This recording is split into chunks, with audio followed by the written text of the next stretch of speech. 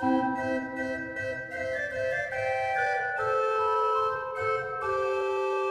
woman walks into a Catholic confessional booth. Upon administering the blessing, the priest asks her, "In what way have you sinned?" And the woman then delivers a long list of sexual indiscretions and lewd and lascivious behaviors.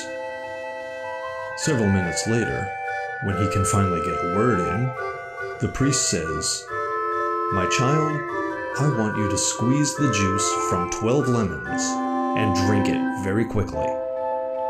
The woman asks, "Father, will this absolve me of my sins?" To which the priest replies, "No, but it'll wipe that smile off your face."